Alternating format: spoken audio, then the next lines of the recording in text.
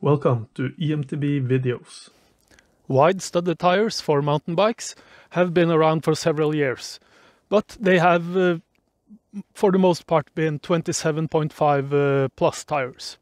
Some years ago almost every EMTB was 27.5 plus, so that was okay. But starting about 2019, more and more 29er EMTBs were showing up, and some mullet bikes like this one with 27.5 rear, 29er up front. But there were little studded tires to be found, so we were running our bikes, even though they were 29ers or whatever, with the 27.5 front and rear. We ended up using the 45 North 27.5 3-inch wide up front and the 3-inch wide Suomi Fat Freddie at the back. So that will be the reference setup for this test. And now, finally, wider 29-inch studded tires are showing up. We don't have all brands in Norway. I know Terrain Cake Eater has been around for a while, but that's not easily available here. Just shipping is more than the Ice Biker Pro from a Norwegian store. So in this test, we've got the 29 by 2.6 inches tires from 45 North. We've got two different tires. We've got the Wrathchild 60 TPI. That's a new tire for this year. And the distributor says this tire is the most suited for EMTBs. Then they've got the 120 TPI version. Both of these tires are about 1 kilo. They measure 63 millimeters over the side walls, and that's measured at 20 psi on a 30 millimeter internal width rim. The 120 TPI tire has got the big XL studs, while the 60 TPI tire has got the smaller regular hollow tip studs. And then we got the Suomi Pikkisika. I believe it's pronounced Pikkisika. Yeah, something like that. It's also a 29 by 2.6 inches tire, and it's way bigger than the 45 North.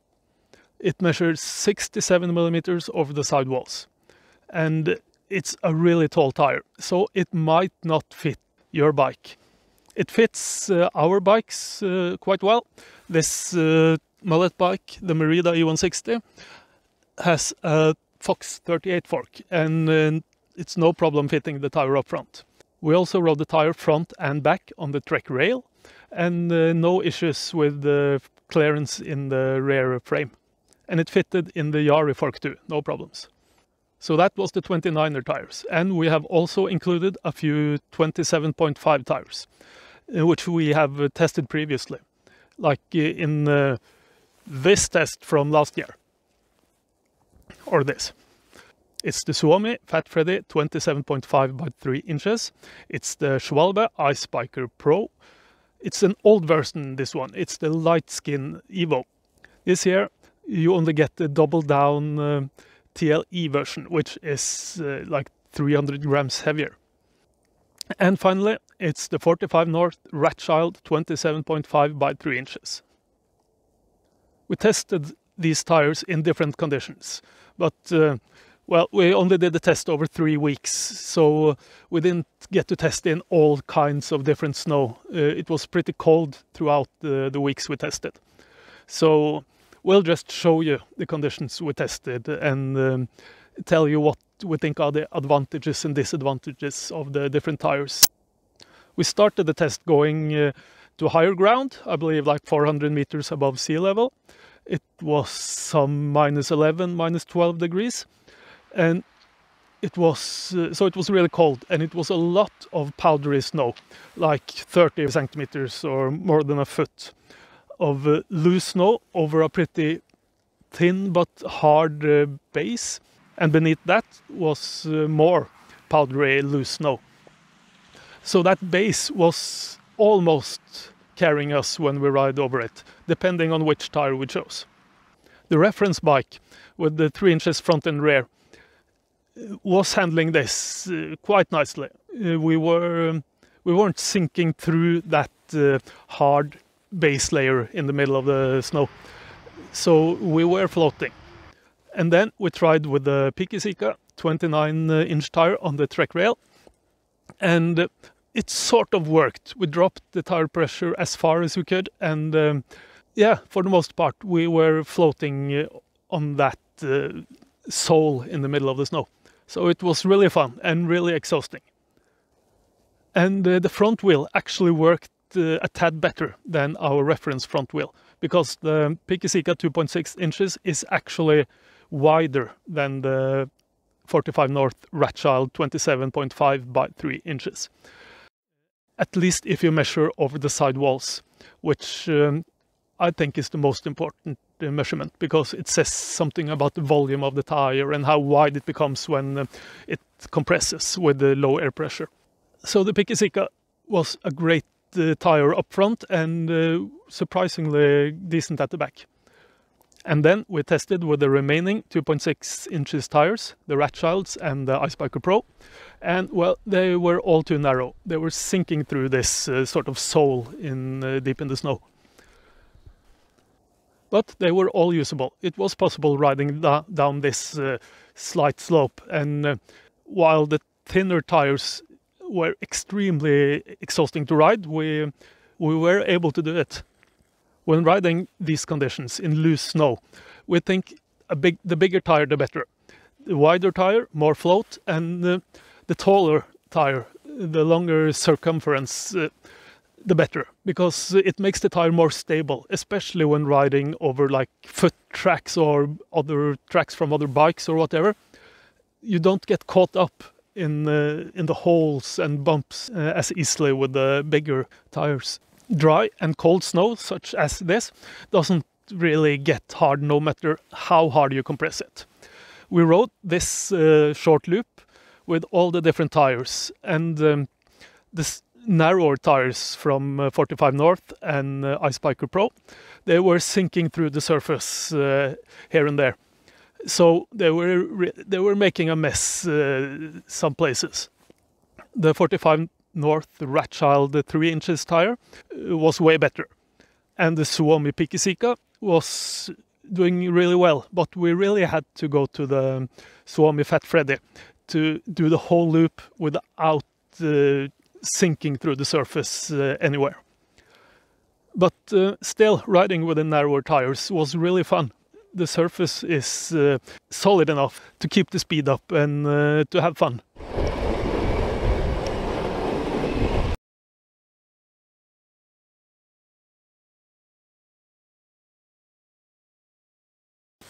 And when we rode this steep hill, which a lot of kids play in and ride their sleigh and whatever, the narrower tires were really shining, because the surface here was much harder, and while not properly icy, it seemed the surface was a bit thicker and harder than the other places we rode.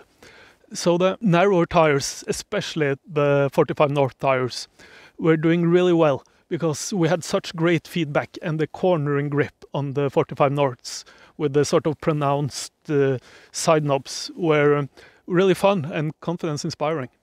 And if we tried like a jump, the tires such as the Icebiker Pro, which is a smaller, narrower tire, felt more playful than the bigger tires. So the narrower tires are sort of more nimble and more fun when riding more compact and solid surfaces.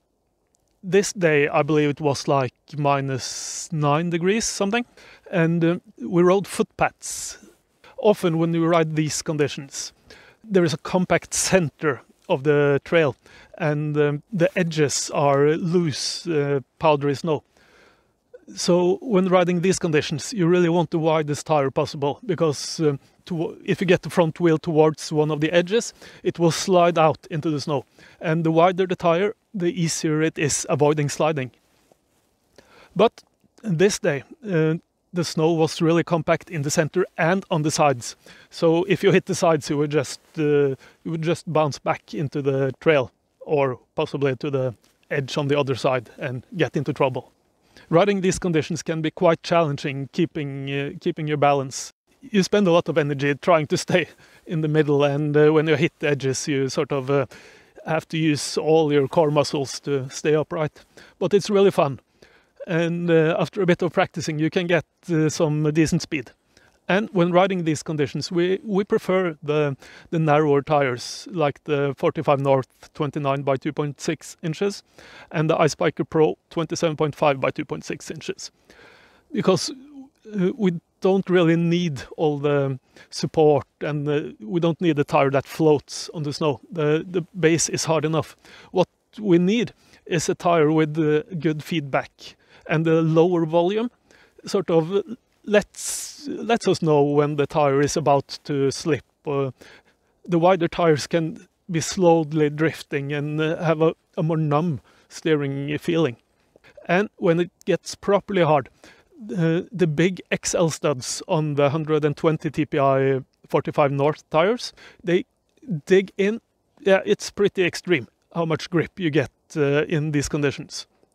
The 45 North Wrathchild 60 TPI with the smaller studs is still fine, just like the Ice Biker Pro. They're nimble and still decent grip.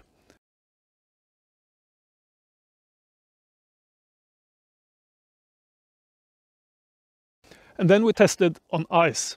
Still a really cold day, like minus 11 degrees, and the surface of the ice is a bit coarse, and there are patches of snow, so it's not extremely slippery like wet ice, but the ice is really hard, so it can be difficult for the studs to sort of get grip and dig in.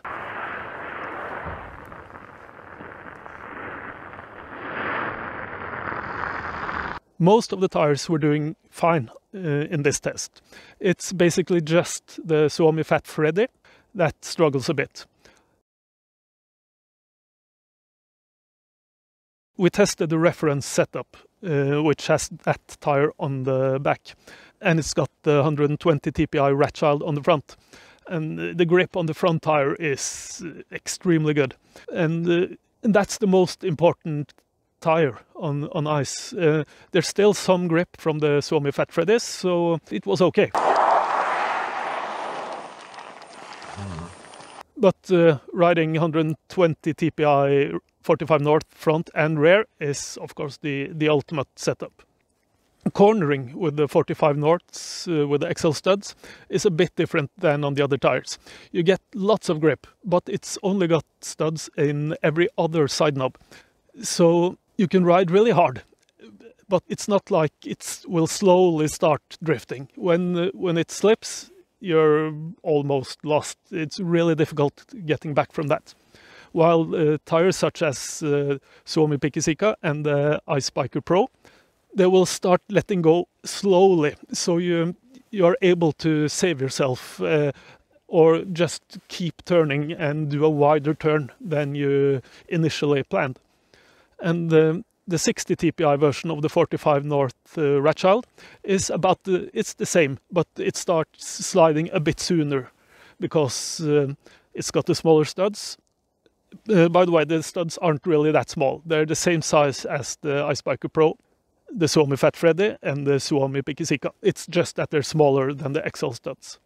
So when you've got the smaller studs in every other knob, it starts sliding sooner when turning. And yeah, it's no drama really. You're not doing crazy high speeds most likely, and you can control the drift if you dare to try. So for riding on ice, the 120 TPI XL studs are just great, but the Suomi Pikkisika and the Ice Biker Pro, they're actually pretty good. And the 45 North 60 TPI is a tad behind those tires, and the Suomi Fat Freddie finishes last in this test. Man, this is a long video. We need some drama here to break things up a bit.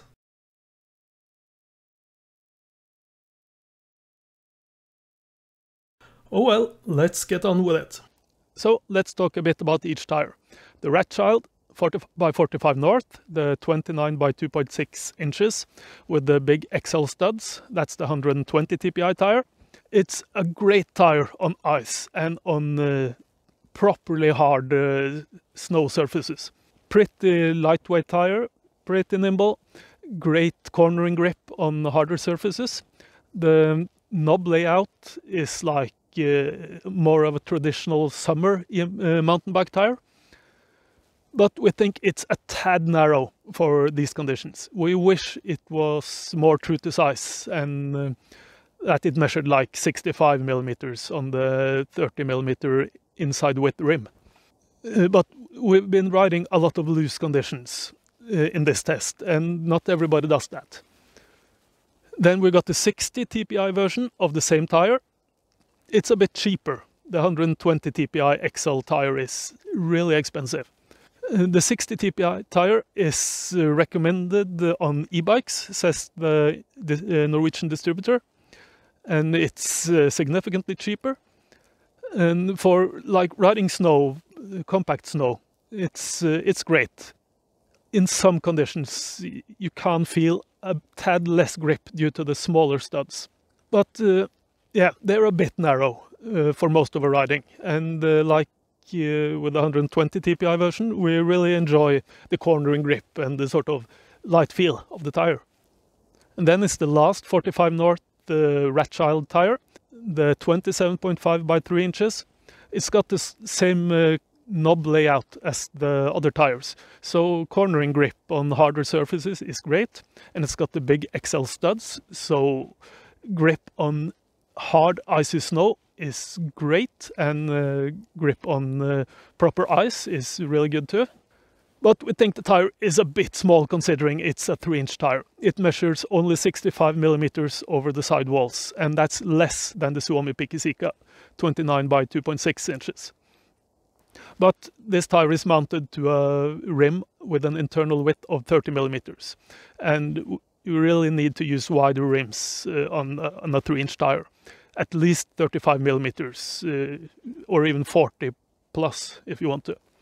So it didn't really perform great when riding in loose snow. It should have been a bit wider, and also it's a 27.5 tire, and we do prefer the 29er tires, the taller tires with better rollover capabilities, because they are more stable when you ride over tracks from other users.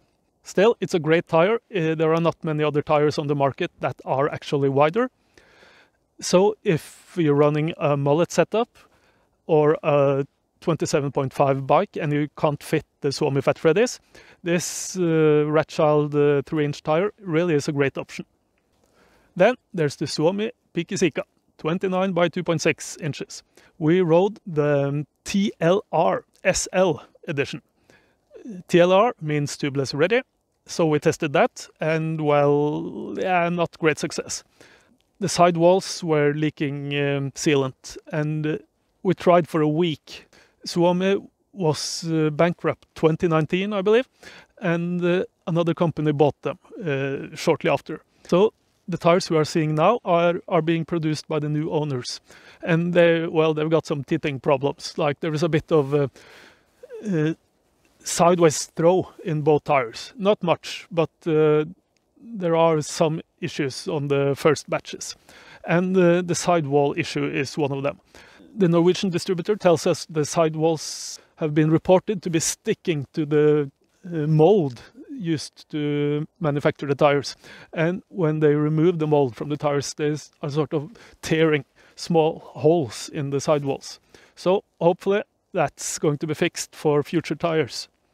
And when speaking of tubeless setup, tubeless has been working great on all 45 North tires, and it's been working okay on the Icebiker Pro too. And the Suomi Fat Freddie, we really didn't bother setting it up tubeless because the bead, the wire bead, is a bit loose. It doesn't sit that snug on the rim. So we think the tires should sit properly hard to the rim before we even bother trying to set it up tubelessly. Anyway, the Pikkisika is a great tire on loose snow. If you're riding a 29er bike, it really is the only option, at least from the tires we have tested in this test. Surprisingly good float, but it's a big tire and it might not fit all frames. So if it doesn't fit, well, Suomi has got a narrower tire at 29 by 2.25 inches. We haven't tested this tire, but we asked talked to someone who owns it, and he said it measures about 64 millimeters on a 30 millimeter internal width rim. So probably a good option if you can't fit the bigger tire. Being a wide tire, the riding feel on harder surfaces isn't the best. It's good, but it's a bit bouncy and not as precise as with a narrower tire. And it's a fairly heavy tire at 1300 grams, so it's not going to be like a nimble, flickable tire like the Ice Biker Pro can be. But all in all, it's a great performer on every condition we tested. Great ice grip, good float on loose snow, and decent riding feel on hard surfaces. And then there's the Ice Biker Pro. The tires in this test is an old version. It's the Liteskin Evo. Today, Schwalbe has got the double down TLE version of the Ice Biker Pro, 27.5 by 2.6 inches. It measures 63 millimeters on a 30 millimeter internal rim, which, well, it's a bit narrow, but it's a lightweight and nimble and sort of fun tire on hard surfaces. On looser surfaces, well, it's not really working great. It's a small tire with a shorter circumference, so it sort of hooks up in the tracks from other users, and it's not really that stable in loose conditions. And, well, of course, it sinks much sooner than the other tires. But it's a cheaper tire, and it's a great tire for hard conditions, for running hard trails, and if you want to jump or bounce about and have fun. It's the most nimble tire we've got in the test. Grip on ice is really good. It's on par with the Suomi Pikkisika. So running on a mullet bike like this, running the 120 TPI front tire by 45 North and the Ice Biker Pro on the rear, it's a really nice combination with lots of grip on ice and a nice cornering grip. The final tire is the Suomi Fat Freddie 27.5 by 3 inches. It's a huge tire. On this 30 millimeter rim, it measures 73 millimeters. This tire really does not belong on the 30 millimeter rim. 35 is okay, 40, yeah, you can go wider than that. And it's the best tire when riding in loose conditions, no question. But yeah, it's a big volume tire. It will bounce about on harder surfaces, and it's really numb as a front tire. So unless you almost only ride loose conditions, we would probably pick a different tire up front. But it's the ultimate rear tire, for at least for us, for almost everything we ride. We like the Suomi Fat Freddie on the rear. For what we have been riding, the Pikkisika really is the test winner. We prefer the Pikkisika on the 29er bike, and we prefer it up front on the mullet bike. On the back, we will be riding the Suomi Fat Freddie. But if riding on ice is your thing, then the 45 North with 120 TPI and XL studs are really the tire to get. That's it. Appreciate any likes and subscribes. Thanks for watching.